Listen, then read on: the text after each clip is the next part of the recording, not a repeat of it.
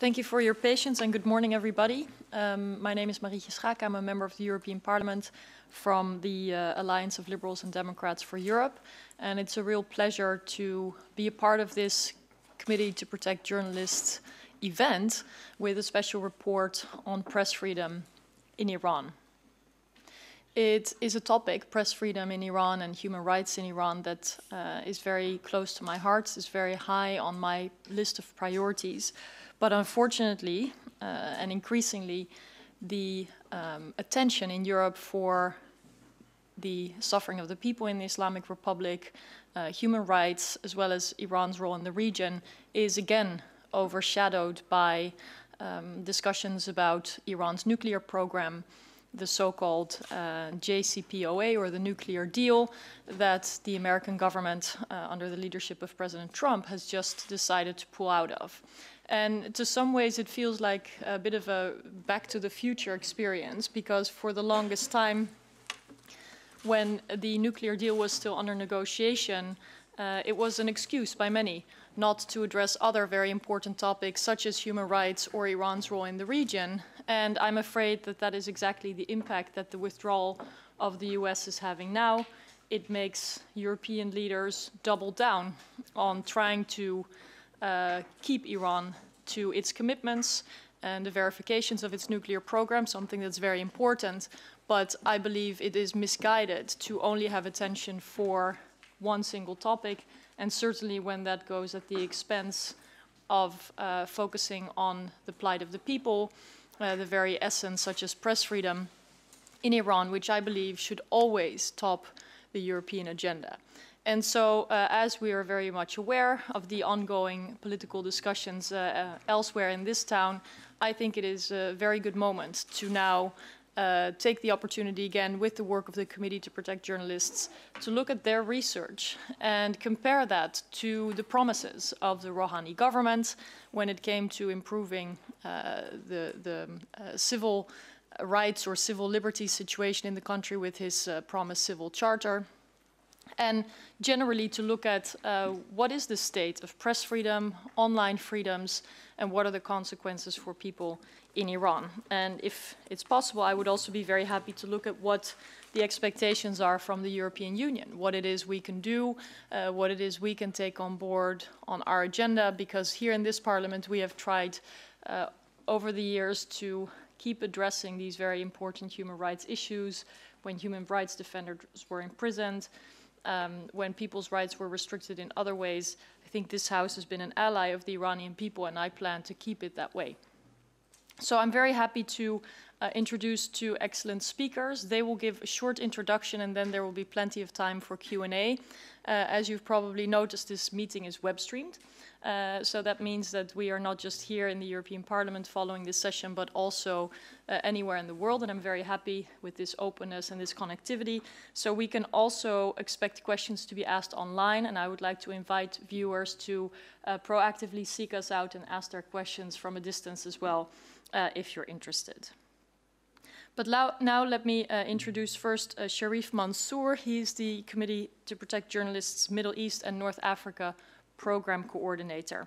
He's an Egyptian-American democracy and human rights activist who has written several articles as well as conducted studies on civil society and the role of new media and civil society in achieving democracy. He's been recognized as one of the top foreign policy professionals by the Diplomatic Courier, I should say.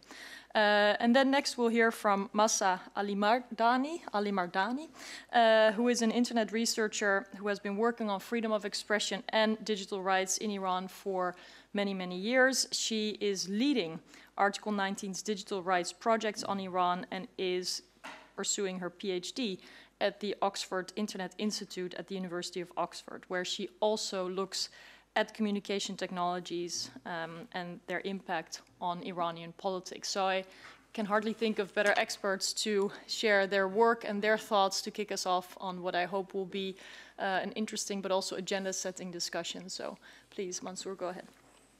Thank you. I would like to thank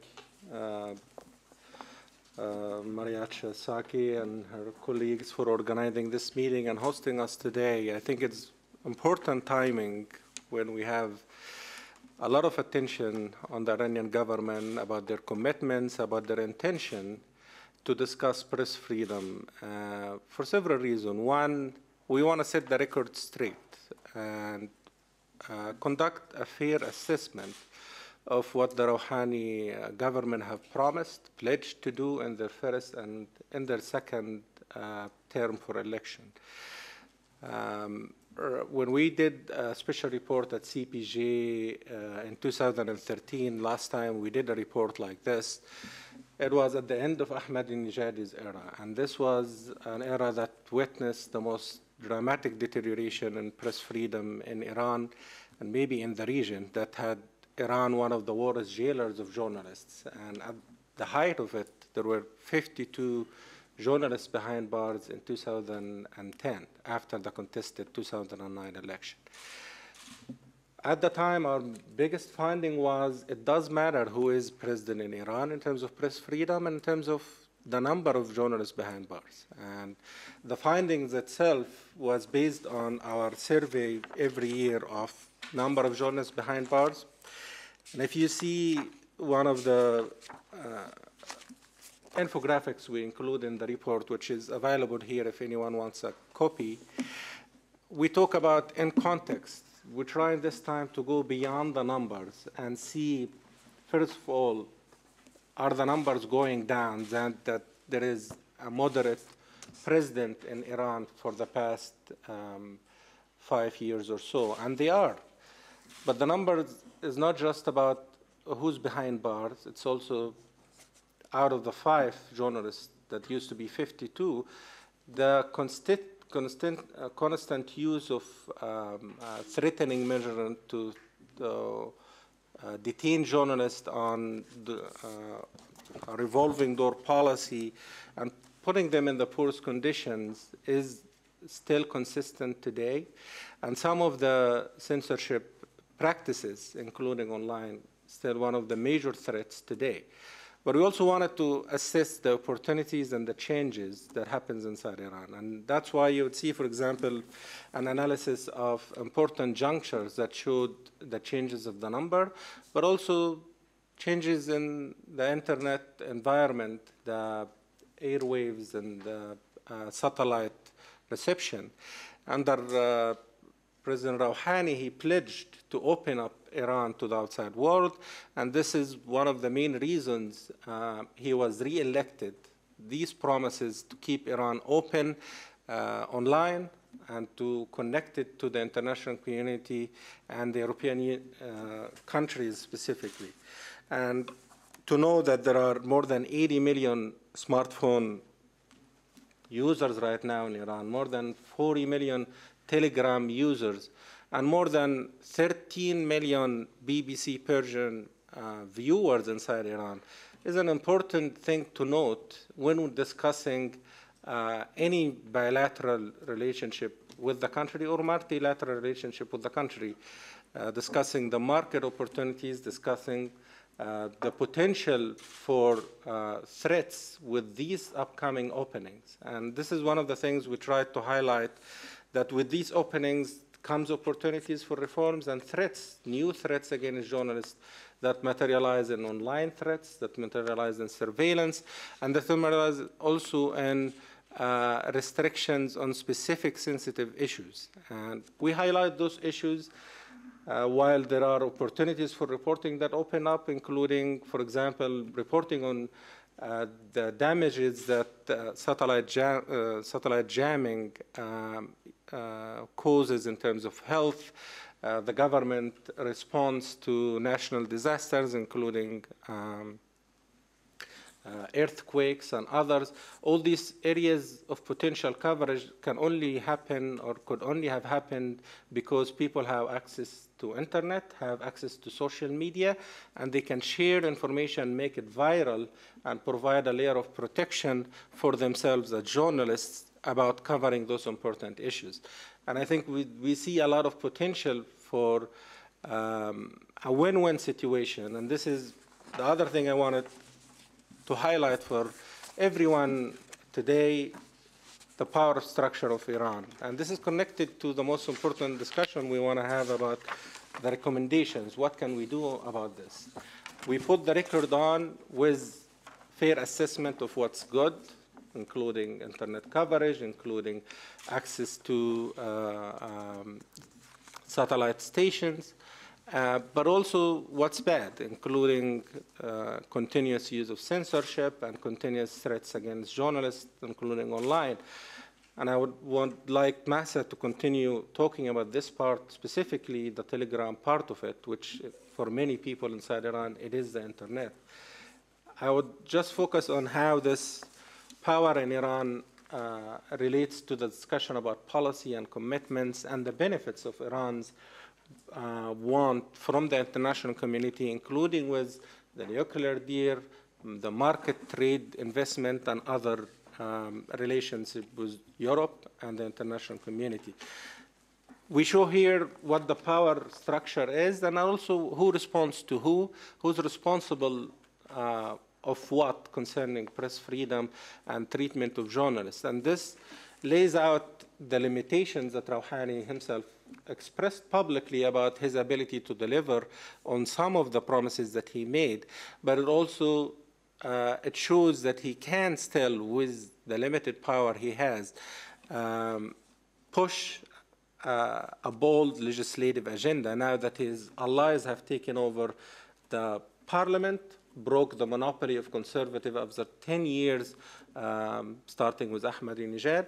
And some of the recommendations here has to do with things that he can publicly do to challenge the system of censorship and to change the laws that brought journalists community outside of the country in exile and brought threats against their families, including BBC Persian and others who still to this day face harassment just because they are dual citizens. They are playing a role in bridging the information gap between Iranian people and the international community. And this is what I want to end with. What can we do about it? And I think for the recommendation part for the Iranian government, I think the Rouhani administration can commit itself to fulfilling a lot of the promises they've done, but also in pushing to the public discussion important issues about censorship, bringing people to speak up their mind so that no one is speaking on their behalf. Everyone now in the policy discussions wants and says they want to fulfill what the Iranian people want, but I think what everyone could agree on is that giving them the opportunity to speak up without fear, without reprisal, would be the best way to tell about what they want. For that to happen, allowing civil society, allowing media voices to be part of the discussion, their concerns, their threats, the opportunities they have to be part of conversation with Iranian officials, whether it's happening in Brussels, in Geneva, in UN conventions, or on the ground in Iran in visits by various policy officials, including European officials, to Iran. Those recommendations is tempered a lot to just focus on the top issues, and many of it has to do with the need and the threats, but also with opportunities. And I see with the internet angle of it, a chance for a win-win. Even the Trump administration would agree that allowing strong encryptions, allowing unfiltered internet, and allowing tech companies to trade without fear of implementation of sanctions on their products that could help Iranians communicate safely and debate international issues and be part of whatever arrangements is being done on their behalf in Tehran or in Brussels or in the US. This is what I'm going to end up with, and I'll leave chance later for recommendation. Thank you again for hosting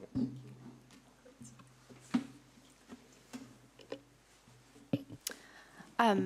Thank you to Marietje and CPJ for having me here to talk about, I hope, can everyone hear me?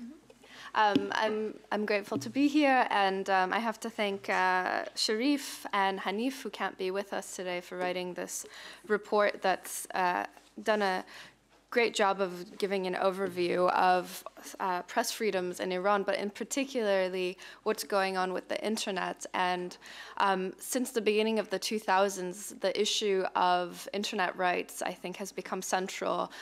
One quote that often goes around is that digital rights are human rights, and I think this couldn't be truer in Iran, as we know the internet has emboldened many Iranians to do things where protesters and activists might not feel emboldened to gather in public spaces. Expressions online is much more easier and more common in Iran. And so there's 2 points that I really want to point out in addressing what's going on in terms of controls online, which is looking at the overall structure of internet governance in Iran and the problems that exist there, and looking at what this administration that was elected on a platform of greater freedoms and promises of open access to the internet has done in terms of progress as well as setbacks. So the overall internet infrastructure in Iran has become increasingly centralized since 2009. There was a protest movement, as I'm sure a lot of you who are knowledgeable about Iranian affairs know. There was a protest movement in 2009 called the Green Movement, which contested the re-election of the populist president Ahmadinejad.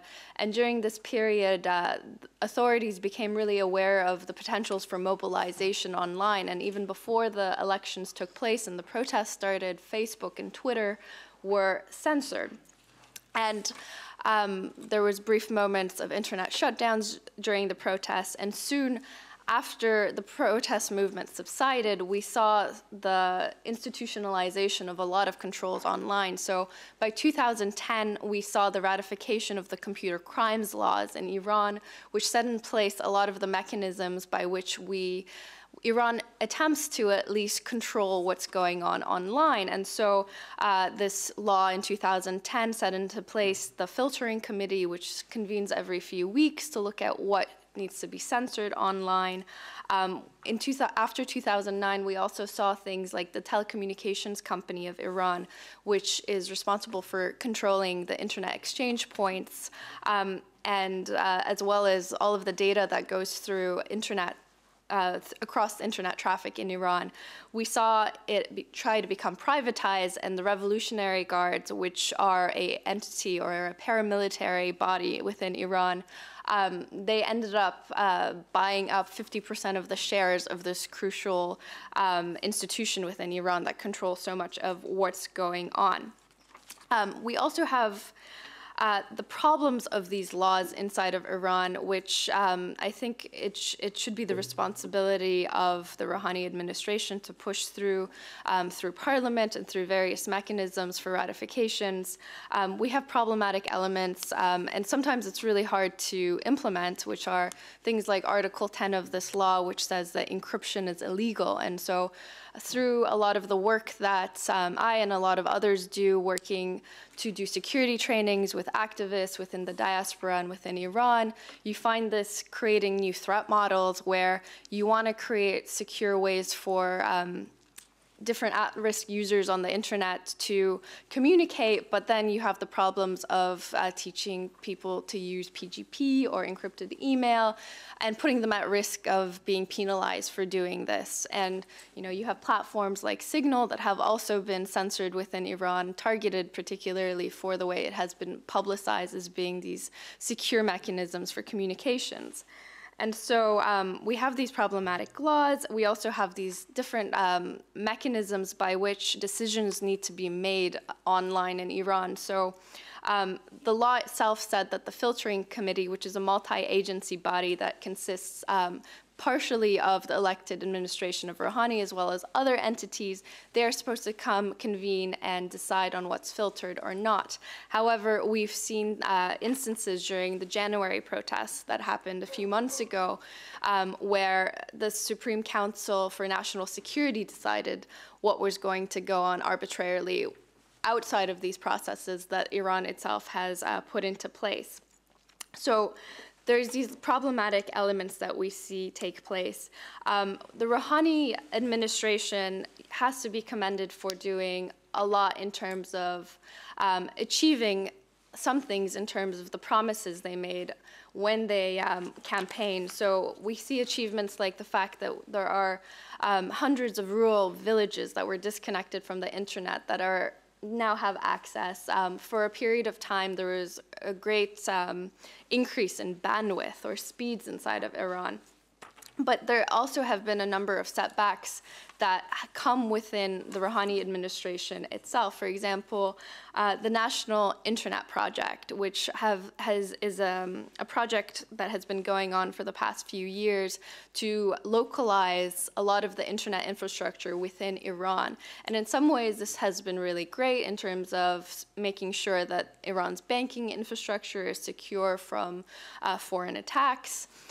However, we've seen this become really problematic and dangerous during politically sensitive moments, like the January protests, where we saw the authorities again fearing mobilization and protests on the streets, and they started targeting internet access. But instead of shutting down the entire internet, this time they shut down Iranians from accessing foreign traffic. So at the internet exchange points, we saw reports that every other international data package started being bumped off, and this created widespread disruptions, and users were saying they couldn't access foreign websites, but they could access local websites. So Khamenei.ir was accessible, but CNN.com, which is typically not filtered in Iran, was not accessible. And so this meant that what the Rouhani government has been trying to initiate for the past few years with localizing all of this infrastructure suddenly became dangerous because the government felt empowered to do these shutdowns.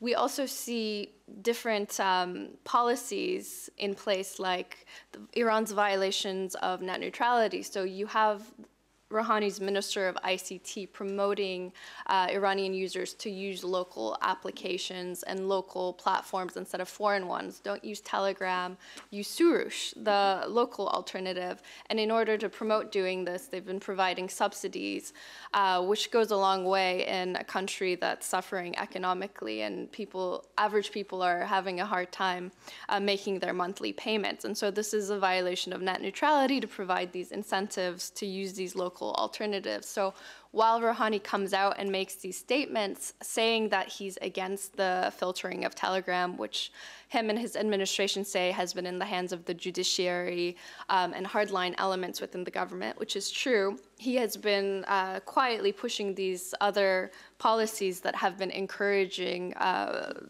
this kind of activity inside of Iran. And so there's this huge push now from the Rouhani administration and various others, even from the hardliners, to get Iranians to use Surush instead of Telegram after Telegram's blocking. And this is problematic for a number of different reasons. Firstly, in the fact that there's no data protection on these platforms, and initial security audits have shown that data and information of users can easily be retrieved, and there's obviously censorship going on in terms of what users can access on the various channels. And they've been implementing policies that have kind of been forcing Iranians to go onto these platforms. Like if you're a university student and you want to follow what's going on in your department or in your courses, you have to get a Surush account and follow these things, which is very problematic for privacy and data protection. And so all of these things brings me to the point that the Rouhani administration has been very eager to present themselves as leaders in the ICT for development field. They often go to various forums and platforms and talk about a lot of these achievements, which are true and are quite tangible. But at the same time, they are undermining a lot of different values that exist within the UN mechanisms, within ITU mechanisms that call for open access. And through the EU, this definitely should be pursued, and these policies should be put to task. Thank you both so much for setting out what you see as the developments, some positive, but also a lot to be concerned about. And so let me start with a question, if that's okay, because this notion of how technology is used and how the internet is available and is not available reminds me a little bit of the banning of satellite channels, but then when you walk around in Tehran or other cities and you look up, you see satellites on almost every roof. And then I understood from people that this, on the one hand, of course, reflects the practice of actually getting signals through these satellites for television. But on the other hand, it enables the authorities to actually hold something against individuals at any moment, because if they want, they can actually point to the law and say the satellite on your roof is illegal.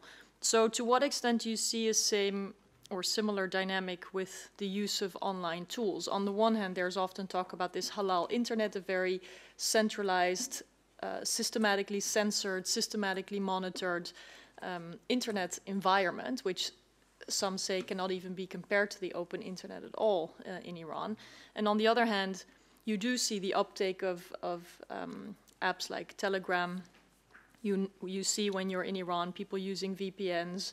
You see the leaders of the Islamic Republic themselves taking to social media to communicate to the world, at least sometimes to platforms that are banned in Iran itself. So there's a lot of sort of layers, if not to say hypocrisy or double standards when it comes to the internet. And so I'd be very interested to dig a bit deeper into this question, and also what you touched upon, the question of who actually has power and authority to restrict the use. I mean, we are very much, and you are in this report, looking to the government, the Rouhani administration, for the reforms it promised, looking at whether this is credible, whether those reforms are going to be delivered. On the other hand, we know that the judiciary has traditionally been much more hardline. There are many others with power, such as the Revolutionary Guards and others that are not accountable through elections, but that certainly have a lot of power, the religious authorities. So perhaps you can talk a little bit in more detail about that dynamic so that people understand as well what we can realistically look to the government for, and in what sense there's also, let's say, a confrontation being played out through questions of freedom of expression and press freedom, online freedoms, between these sort of power brokers that are in government and of which, or sorry, that are in power and of which the government is, let's say, one.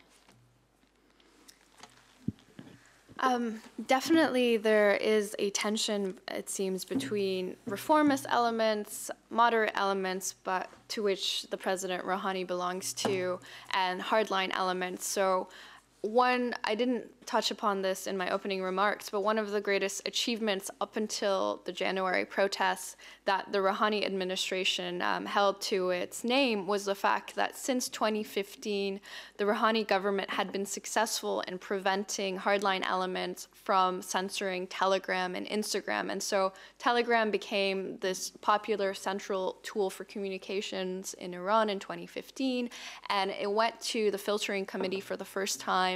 It was in January of 2015, I believe, and they were successfully able to block this, and it came to deliberations 3 or 4 times after this, and they were able to put a stop to this.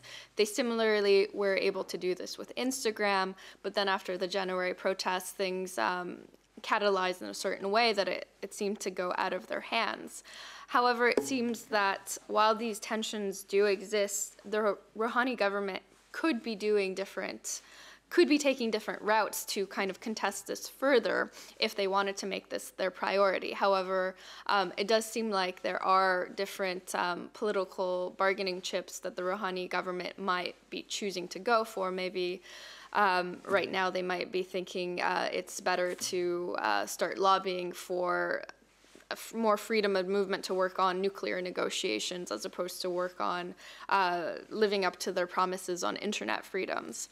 So that might be going on as well. However, when Telegram was blocked on April 30th, for example, the Rouhani government had this ability to challenge the court orders that came down from the judiciary through its own attorneys, through parliament, but it never took any of these routes. They decided just to put out superficial statements that said they were against it, but they actually took no actions to oppose it. So these kinds of tensions and public elements of the administration's public diplomacy and actions also kind of coexist together. Like, to shed a little bit about this, if we say there are 40 million Telegram users, why in Iran? Telegram only started in 2014. It picked up there quickly for several reasons. One of them is that other telecommunication tools were also shut down by Iranian authority. Viper, WhatsApp, other similar tools have been, Twitter have been shut down as well. It's one of those tools that brings Twitter and WhatsApp together. Like, if you're talking about the functions, you have a communication system and also a public channel where you can exchange views. And this is why some of those people who manage these Telegram channels are considered journalists for us at CPJ. We defend them if they get into trouble, because they have thousands and thousands of users who rely on them for election coverage, for example. It was one of the areas of contention when Rouhani used this platform a lot for mobilization of support, for sharing news about the election process. And ahead of his own first election and second election, many of the people who are using Telegram for mobilization and for sharing news were arrested by the Committee to Determine Instant of Criminal Content. It's one of the people, one of the institutions that at the heart of this battle. It's a 12-member committee that includes 6 members of the Rouhani administration, ministers, officials, and 6 members which can be on the opposite side. And that's how close the power struggle is. That this committee can, and legally, can discuss and remove a lot of restrictions if they want to, and not just Telegram, Twitter, Instagram, which is under Facebook, also a lot, a big market for business, for sharing information, for journalists to communicate. Those are the heart of the battle, and I think the way the Rouhani administration is treated is dependent a lot about how the Iranian people continue to use it. Last time Viper and others were shut down, millions joined Telegram, and the numbers of those apps have shut down. This time, that's not happening. People are still using Telegram, and they're trying to find ways to access it under VPN and other ways. And there are lawyers who are challenging the judiciary itself in law right now in the legality of imposing the ban. So these are all channels. I think the Iranian people who use Telegram to mobilize and to go and vote in millions in 2013, 2016, and 17 in various elections on the side of reform, on the side of openness, are the ones who are going to decide which of those 6-member parties in that committee is going to win. Thank you. With that, let me open it up for questions from you all here and potentially from the online sphere. I'll look to you to just inform me if you see any questions popping up online. But first, in the room, it would be great if you can introduce yourself before you ask a question, and then we'll see who's best suited to answer. Who would like to start? Yes. Good morning. My name is Sarah Bouchetob. I am a campaigner and program manager at the International Federation of Journalists for the Middle East region. First, I want to thank you for this meeting and for the report. I think it's an excellent report and concise enough and goes straight to the point. I'm not sure if it's timely. I mean, it probably has been in the pipeline for a while, and events are changing quickly politically for Iran. So, is it timely or not? It's a different issue. But I just want to point out a couple issues. The first one is, of course, the main issue in the main topic of the report, or as it's titled, is press freedom. And I think it's important, as you do, to recognize that there has been improvements in terms of access to information, in terms of internet freedoms in Iran. And in a dialogue or in a wider political discussions with Iranian or outside, I think it's important to be genuine and to recognize those progresses. Otherwise, you look like, you know, you are only focusing on the negatives, and I think there has been great changes under the Rouhani administrations since he arrived on power. I think this is very, very important to recognize. The other point is that, again, to be genuine and to have a proper debate with Iranian stakeholders, with Iranian authorities, I think it's important to look at, you know, the Iranian society, collective actions, national networks. Your report refers to the journalist associations, its struggles, the fact that it hasn't been reopened as a national independent organization in Iran. There have been a lot of reports also about issues facing trade unionists in Iran, freedom of associations, freedom of trade unions. This is a very, very big problem, not only because of the social impacts this has on people, on workers in Iran, including in the media sector, but also the impact it has on society as a whole, and its inability to organize and have platforms, networks of discussions, and a proper civil society organizations. I think this is maybe one point that could have been you know, that we can maybe discuss a bit further and include in any discussions with Iranian authorities.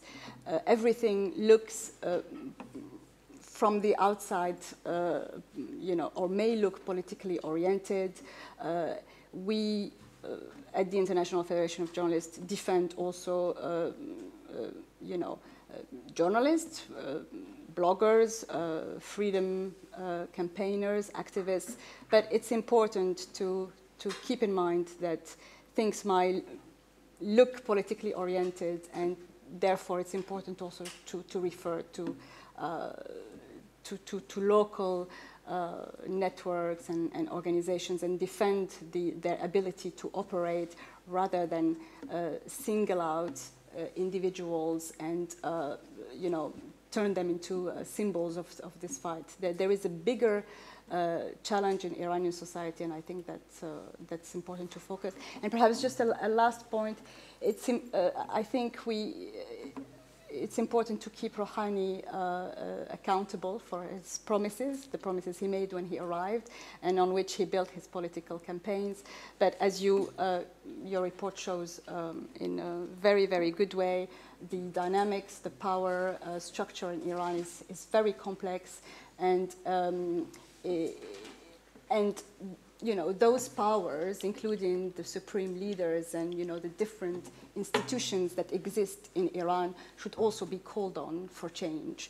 Rouhani is the president. He is, you know, he has to abide by his program, but there is more than him. He's not the only face of Iran, and it's important to reach out to other institutions, to other groups in the country. Thank you. Thank you for your comments and also questions. I think maybe it would be good to spend a little bit of time in your answering on why the timing for this report now, because I'm sure there's people who have ideas about it, and maybe we should just be clear about it. I mean, personally, I think for years there have been arguments why not to focus on human rights now, because, you know, the deal and other issues, and some people have also suggested that criticizing the Rouhani government as the sort of least aggressive force in Iran could play into the hands of the hardliners. I personally think actually in the EU we have lost time or we've seen the loss of time because leaders buy into that argument, because certainly government leaders and External Action Service has really prioritized talks on the nuclear program, and it's actually been going on much longer than we had hoped, and then it's now back on the agenda. And I think in a mature dialogue with any country, we can address multiple topics at the same time. We do this all the time with many countries, so I don't see why when it comes to Iran there's only room for one topic. That's my personal opinion, but we can go into that more. But I think what you touched upon, the broader context of civil society, trade unions, all the rights issues that are embedded in those very topics are very important. And it's important to note progress, but it's also fair to say that the lack of respect in the Islamic Republic is still so fundamental that we have to really keep pushing, I believe, with all power brokers, and that's what we do when we travel to Iran. It's not always easy. We cannot talk to everyone necessarily, but we try, for sure, as members of European Parliament to do that. And that might also be good to touch upon proactively, especially as a female parliamentarian. There's often a lot of criticism when we travel to Iran because I am also then forced to wear a religious symbol, the headscarf. And it's one of the reasons why, you know, when we go, we also get a lot of pushback, especially as women, because when men travel, we never hear that criticism. So any thoughts from you on the effect of direct dialogue, direct addressing of the very criticism that's in your report would also be valuable to inform our decisions going forward, whether or not to travel and what the impact might be, what the best ways might be. For me, would be very informative. But thank you for the question in the comments. And I'll look around while you answer for next people who would like to ask questions. Sure. So why now? And I think the title of our report says it, on the table, any table of negotiation with the Iranian government on any issue, including security and strategy and a vision for the future, should include press freedom. Why? Why now? I think it's important when everyone is discussing the commitments of Iran as a responsible government to its own people and to the international community is to find ways to build trust. And you can only build trust if you're standing by your word. And this is why it's important to specifically look at Rouhani, where he stood by his word, where he tried, and where he actually went against the words he said publicly. Specifically on press freedom, because this is the time where everyone is going to debate and discuss approach where the EU, European governments, are taking a route outside of US in terms of Iran. And to have a vision about this is to include multiple factors.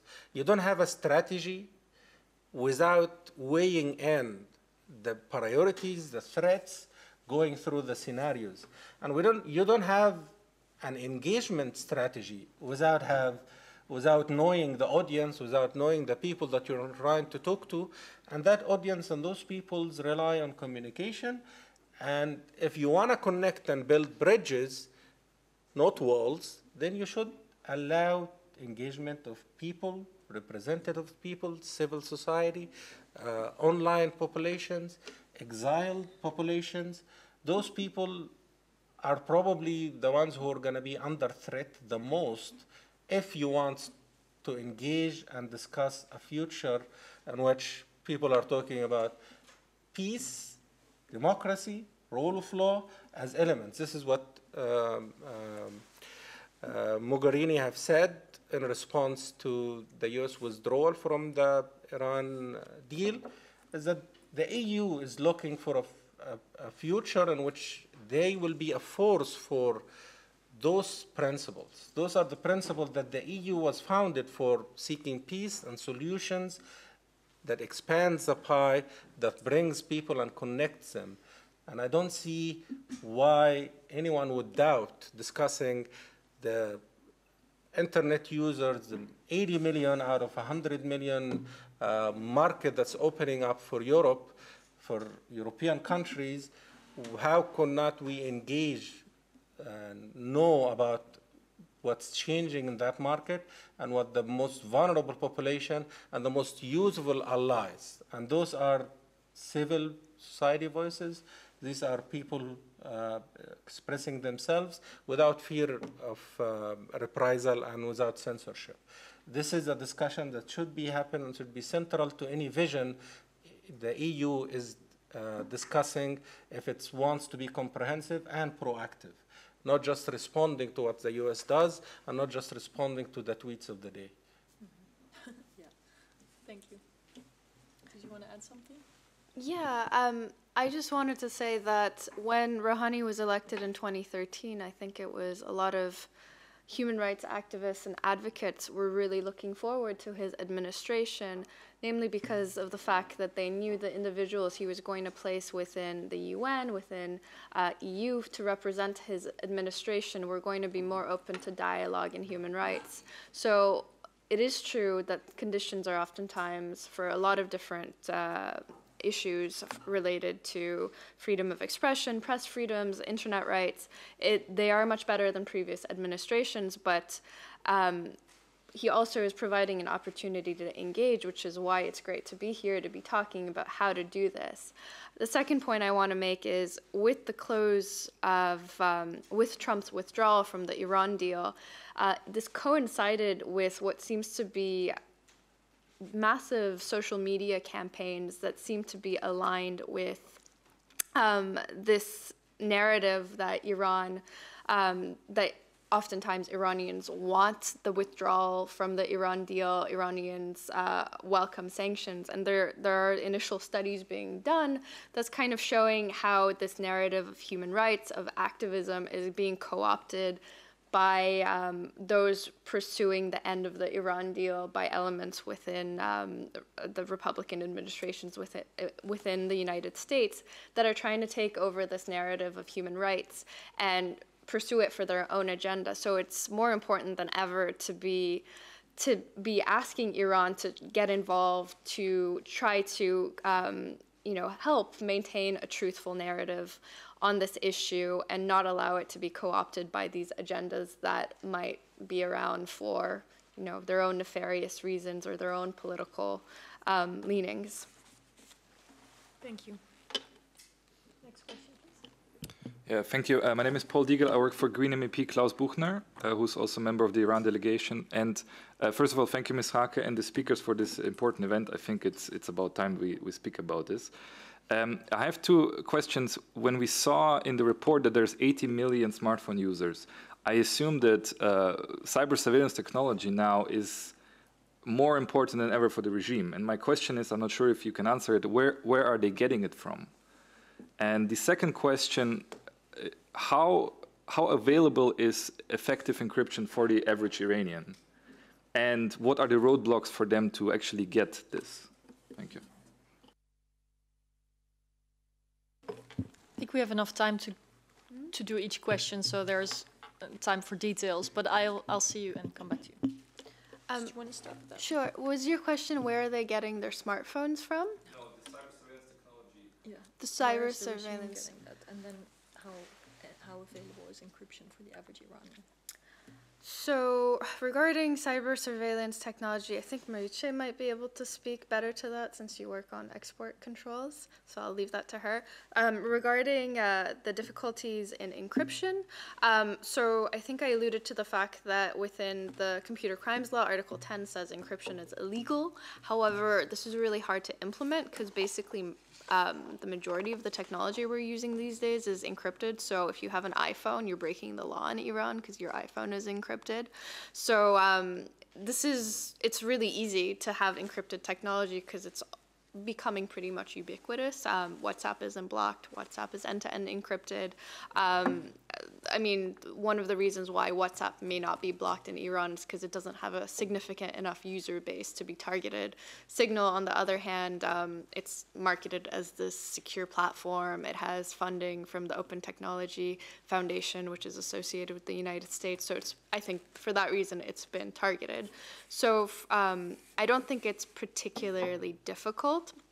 I know in 2015, there was a particular effort that actually came from the Rouhani administration where they were targeting the SSL certificates of websites. And if they weren't getting their certificates from local hosts, they started blocking it. And so there's this famous case of one blogger inside of Iran. I won't name his name here, but he's quite vocal about internet freedom. However, he's a technologist, and he freely operates in Iran. And he moved his certificate over to Cloudflare, and so he's now blocked in Iran. He operates his website from Iran, but since he uses Cloudflare, they started targeting those SSL certificates. And so there is this kind of attention and sensitivity towards things that are publicizing themselves as being foreign encrypted tools.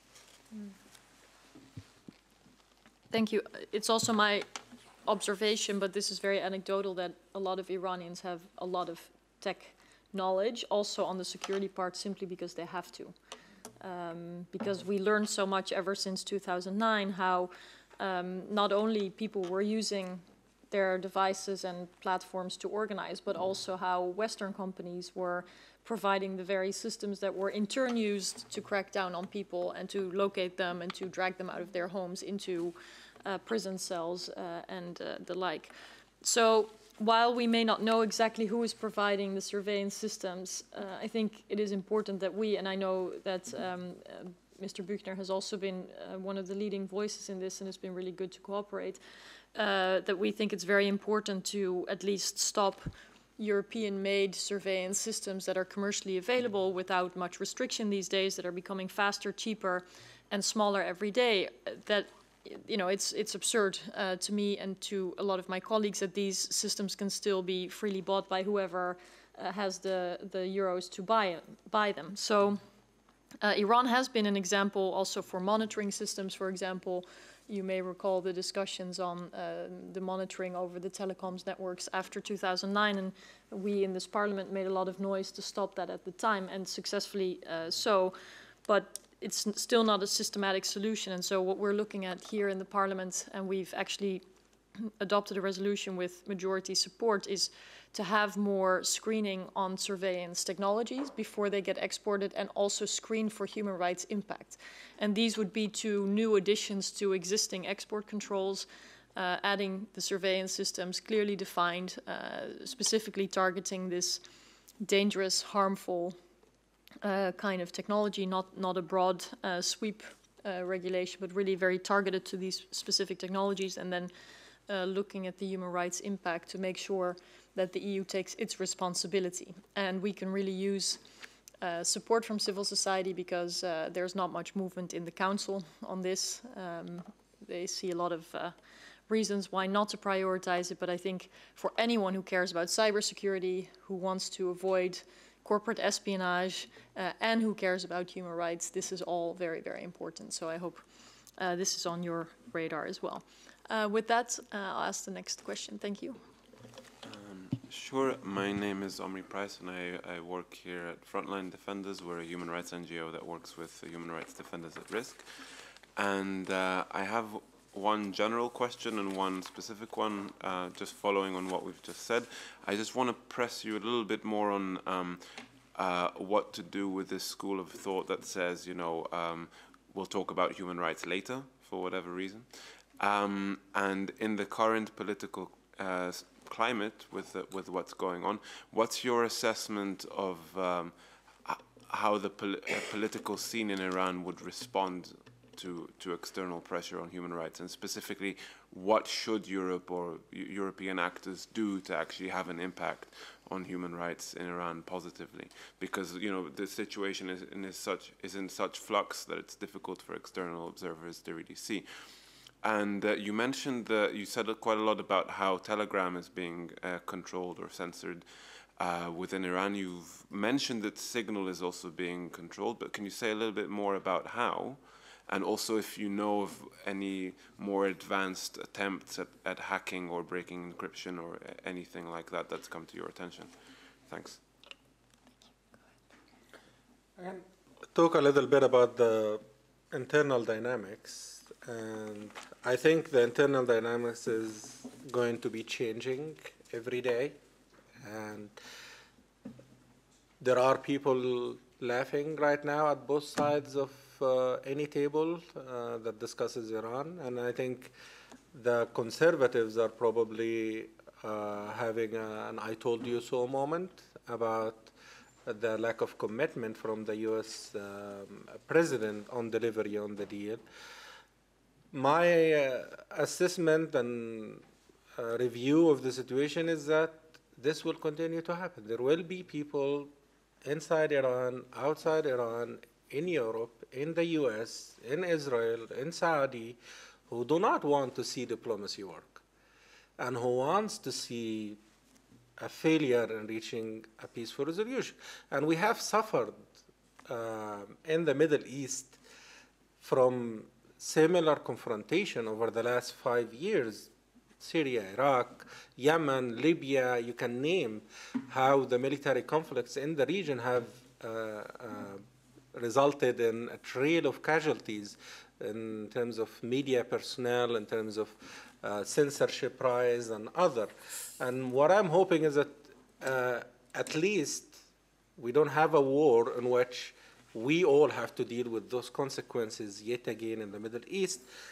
But what I'm saying is it's also an opportunity to reach for allies and to build those civilian connections and to find out solutions. And a dialogue that the Rouhani administration have said they are committed to since 2014, when we first heard of it, our approach was, yes, we want a dialogue. We asked for meetings with the Iranian representative to the UN. We met with them. We asked for more visas for journalists. We asked for even Iranian journalists who come to the UN to give permission to cover the US, which is the restriction that exists. We want all parties to be able to have access and to be able to talk and to give journalists access to what's happening in the negotiations on the nuclear deal. That didn't used to be the case in 2015. Why shouldn't it be the case right now, where people are talking about intentions? And instead of talking about intentions, let Iranian officials, European officials, American officials open themselves up to the media, open themselves up to the people about what they are saying, what they are doing, and what decision making is taking place. And that is, I think, the only guarantee to get into a better solution other than a confrontation.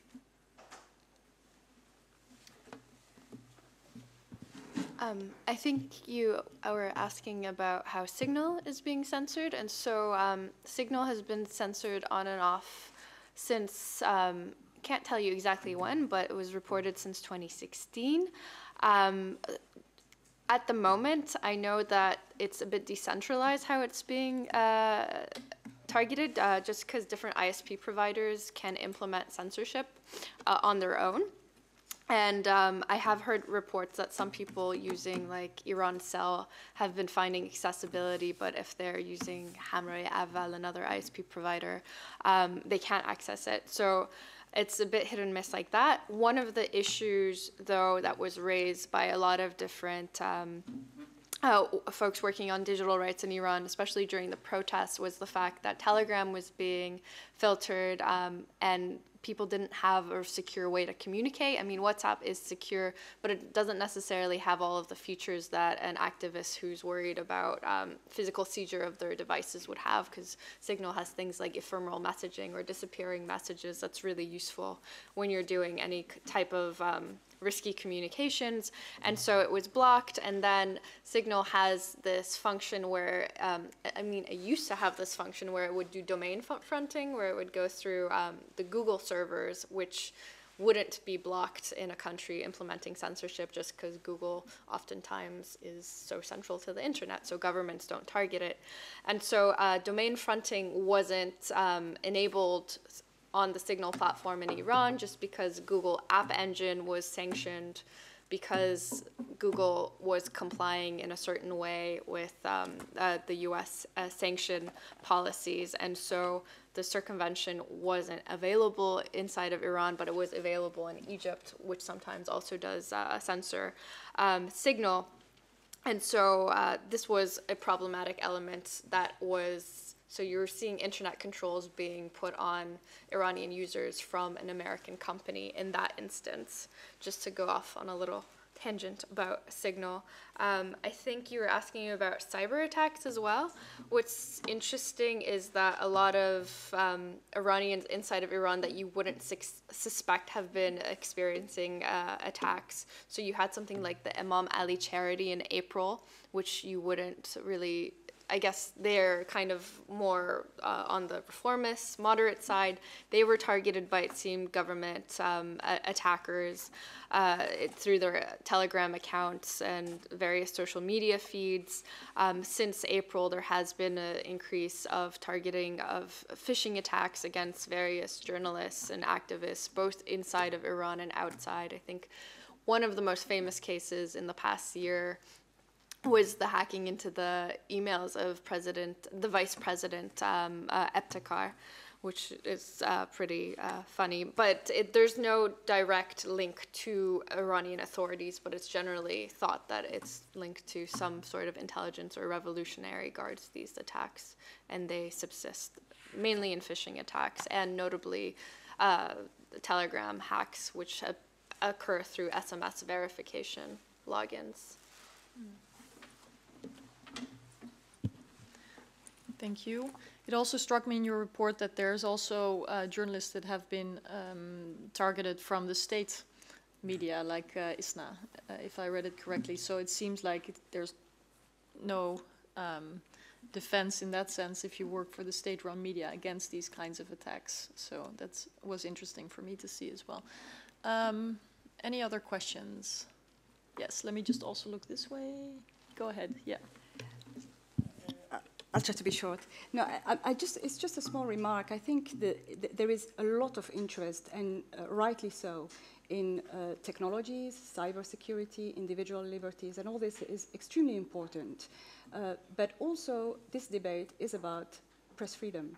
And no matter how free people can express themselves on social media, this isn't a replacement to a proper independent journalism in Iran. And this is, at the moment, the biggest problem, because there have been improvement and people are protecting themselves, there are VPNs, etc. But the biggest challenge at the moment, and journalism plays a key role in democratic change, is independent journalism. And there isn't any. There aren't any freedoms for people to organize, for journalists to organize. There is now, since the end of last year, a new journalist association which has been established to represent journalists working in Iran, in Tehran. I think it gathers some 16,000, I mean, there are some 16,000 journalists working in the capital, but this is the organization that aims to represent them. It's not a national one.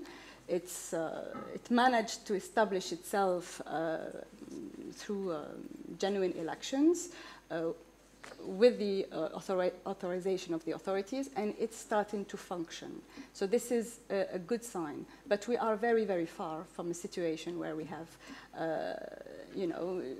a body of a journalism corps, journalism working properly, independent media outlets, and I think it's a shame that all the debate has shifted and focused almost exclusively on social media. Social media isn't a replacement for journalism. It's important to have freedom of expression, but let's not forget about journalists who are, at the end, the only people who can bring or put genuine debate, investigate social issues, political issues, and communicate them publicly, because it's not just about communicating and hiding through technology to communicate secretly in a country. Those issues have to be put in the open to the Iranian public, and they have to be heard. And this is, I think, what the European Union should do and include in its demand and negotiation with the Iranians.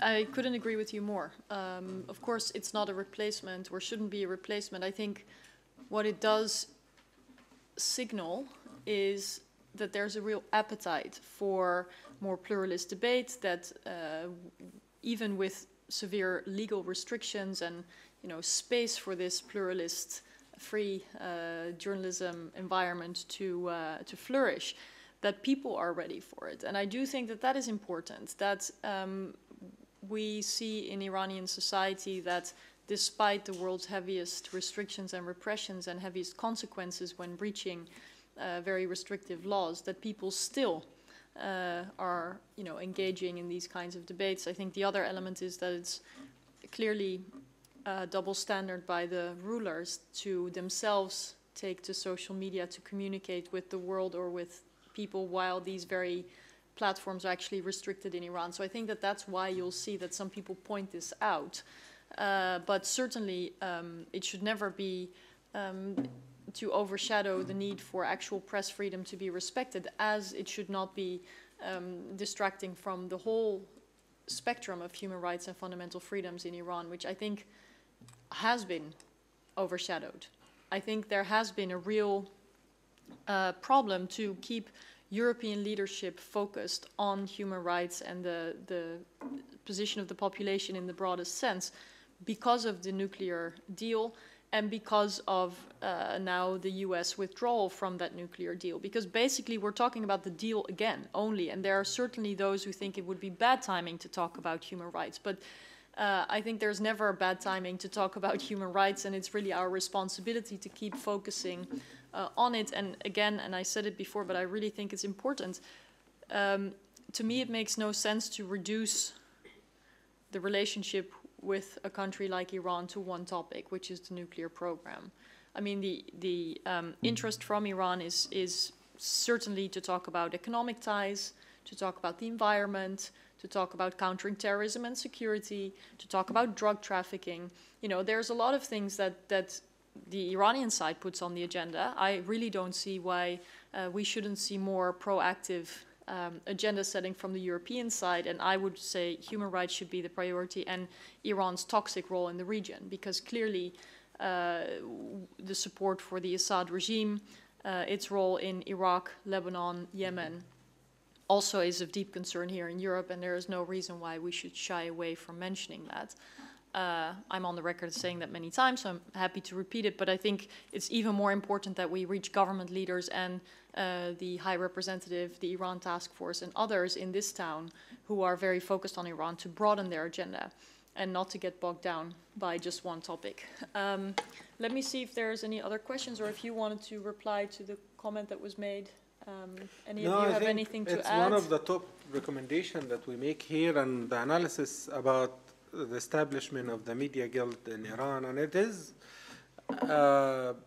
one of the important protections that journalists can get on the ground. That is one of the disappointing things, that Rouhani administration could not have proposed a better solution to replace it. The attempt he made with his administration was replacing it with a government body that is